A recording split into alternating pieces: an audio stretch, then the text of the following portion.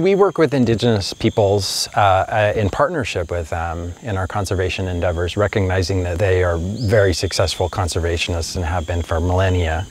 We work with them on securing land titles, which leads to better conservation outcomes, and working with them to preserve their cultural knowledge, which is an integral part of the way that they've managed landscapes successfully over the years.